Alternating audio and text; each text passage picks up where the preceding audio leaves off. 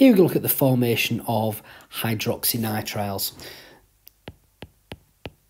They are formed by the addition of HCN.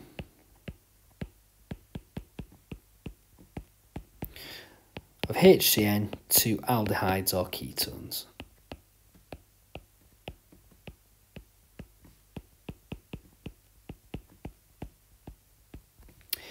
So let's firstly have a look at the reactions with aldehydes.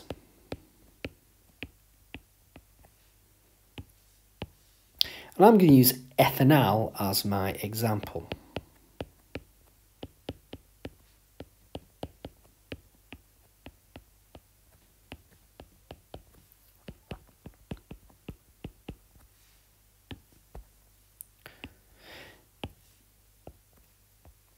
Now, when we add HCN, as you'll see later on in the mechanism, it adds the CN in one step of the mechanism and the H in the next step in the mechanism.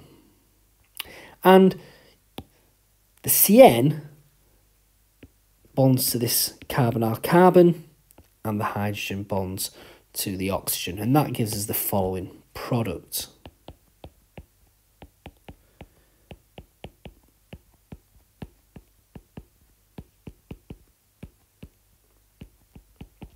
And you can see that we've added my CN here, my H there. That's the addition of the HCN. Now, if we're going to name this molecule, we always have to make the carbon in the nitrile group, this is called a nitrile group, we have to name that carbon carbon 1. So that becomes 2, that becomes 3. You can see we've got an alcohol group called carbon 2. The alcohol's got a lower priority than the nitrile group, so the alcohol has to be written as a prefix, and the prefix for an alcohol is hydroxy, and it's on carbon 2, so it's 2-hydroxy. My longest carbon chain is 3, so it's propane, and this functional group here is called a nitrile. So it's 2-hydroxy propane nitrile. The same reaction occurs with ketones. And I'm going to use propanone as my example.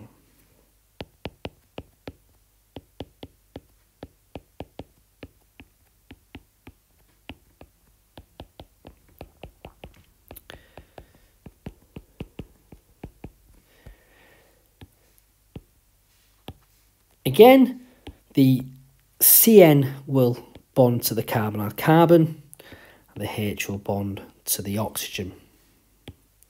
So again, the CN will bond in one step of the mechanism, H in the next. That gives the following product.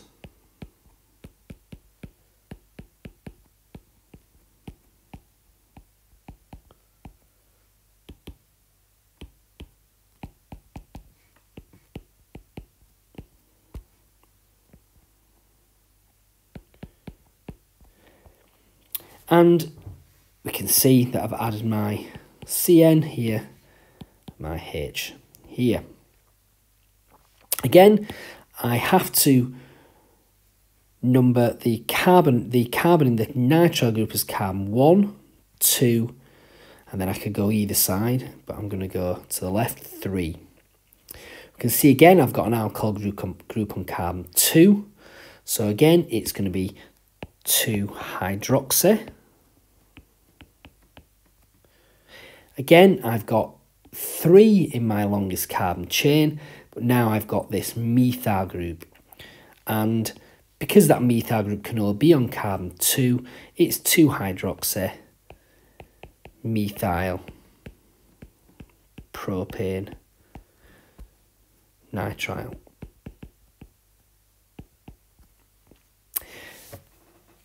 Now, we need to now look at the mechanism for this reaction. The mechanism for this reaction is the same as that for the reduction of aldehydes and ketones. It is a nucleophilic addition.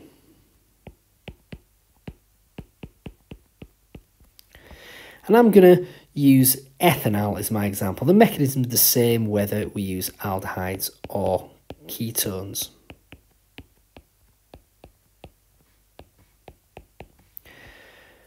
The first step in this mechanism is to add cyanide ions, which is a Cn minus ion. Please make sure that when doing this mechanism, you have your lone pair and negative charge on the carbon. First step of the mechanism is that the lone pair on this carbon is used to form a bond with the carbonyl carbon. So, same as the reduction of aldehydes and ketones, this cyanide ion here is attracted to the delta positive carbonyl carbon. And it's delta positive, remember, because it's involved in a polar bond and the oxygen is a more electronegative atom, so it's got a greater ability to attract the electron density.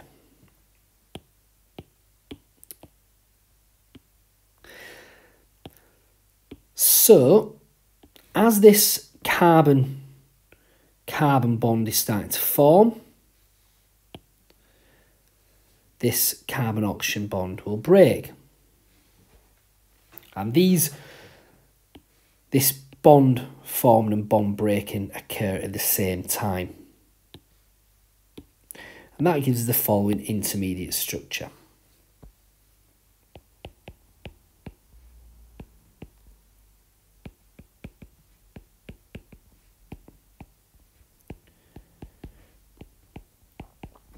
So this lone pair here, which is on the carbon, is being used to form this new carbon-carbon bond, and that pair of electrons are now there. So the lone pair that was here is now here.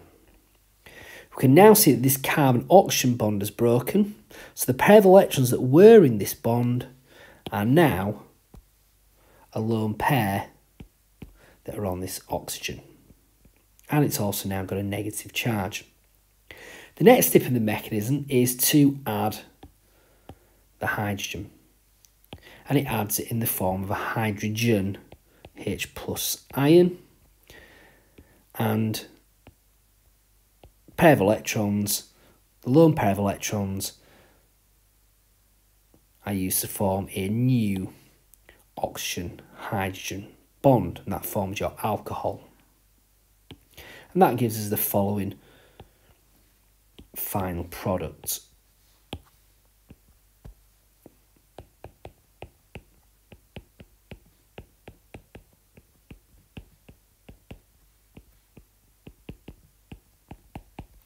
Now, we've said in these reactions here that we've added HCN.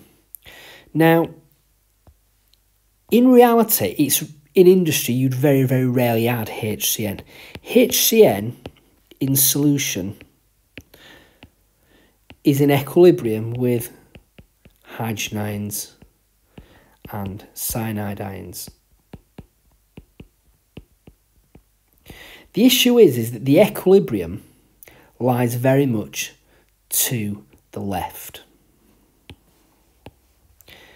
In this equilibrium mixture, there is a much higher concentration of this compared to these. So in this equilibrium mixture, the hydrogen and the cyanide ions have got low concentrations. And that means the reaction between the aldehyde and the ketone and the HN would be very, very slow, because we've got very low concentration of cyanide ions and we need cyanide ions and hydrogen ions in the mechanism. So what we use instead of HCN is a combination of reagents. We use potassium cyanide and sulfuric acid. Now, potassium cyanide is ionic, so is in effect in solution a solution of potassium ions and cyanide ions, and sulfuric acid, being a strong acid, is hydrogen ions and sulfate ions. So rather than use HCN, we use a combination of reagents, KCN and H2SO4, because the net result is an addition of CN and H. Okay, so you can use HCN, but it's more usual to use a combination of reagents KCN and H2SO4 because the reaction is much faster. Okay, because we have cyanide ions and hydrogen ions. With HCN, the equilibrium mixture only contains very small amounts of H plus and CN minus ions. So you are adding HCN, but you're simply adding the CN from the KCN and the H from the acid. We're now going to have a look at the products in a little bit more detail. I'm looking at the products formed in the reaction with aldehydes. Now, the product formed when ethanol, for example, reacts with KCN and sulfuric acid, it adds HCN, is as follows.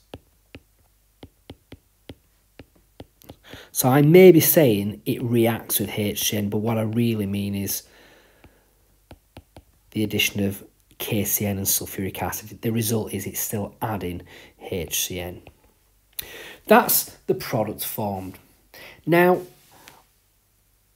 in the reactions of aldehydes with HCN, you always produce a product with a chiral carbon unless the aldehyde is methanol.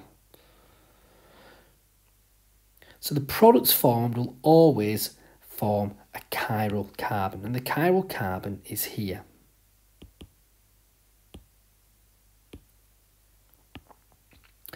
We've got 4 different groups attached. So we've got my methyl group here, that's my 1 group, my OH is my other group, my hydrogen, and my CN is my 4th group. The question is the product, which is basically the product of the reaction here, is this going to be optically active? Well, you may argue that yes, we've got a chiral carbon, so the product of the reaction between HCN and ethanol would be optically active. However, that's not the case.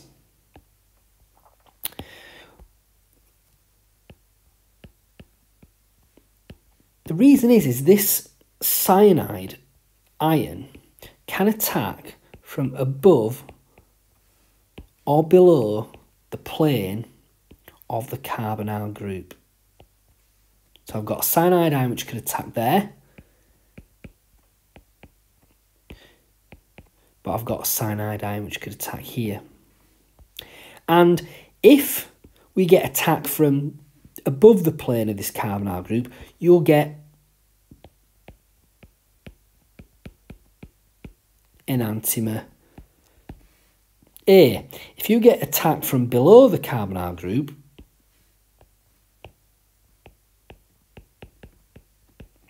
you get enantiomer B.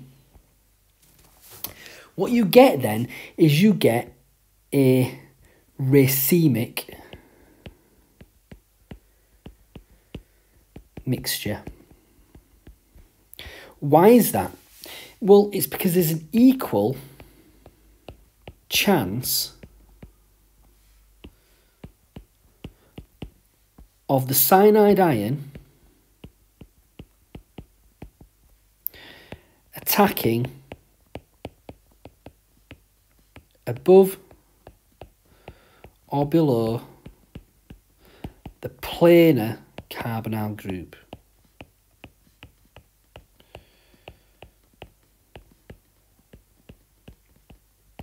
If there's an equal chance of the cyanide ion from attacking above or below this planar carbonyl group, you're going to get enantiomer A and enantiomer B formed in equal amounts. Okay, so you're going to get a racemic mixture. And remember that racemic mixtures are optically inactive. Okay, so let's have now a look at ketones.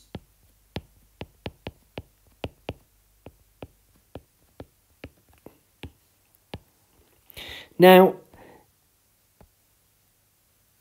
what can we say about the products formed when ketones react with HCN? Well, symmetrical ketones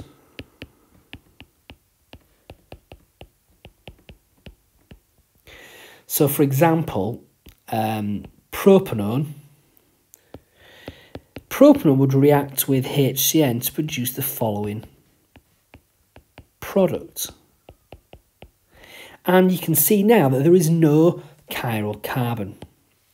So symmetrical ketones, they react with HCN to produce hydroxynitriles with no chiral carbon. So the product of that reaction would be optically inactive. This here would be optically inactive. It doesn't contain a chiral carbon. Unsymmetrical ketones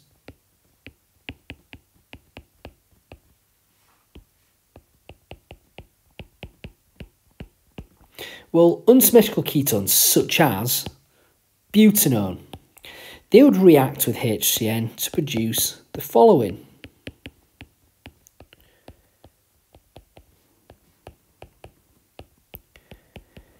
That would produce products that would contain a chiral carbon. And you can see there we've got 1, 2, 3, 4 different groups attached. So unsymmetrical ketones, they do produce products with a chiral carbon. Would the product formed from the reaction of butanone and HCN,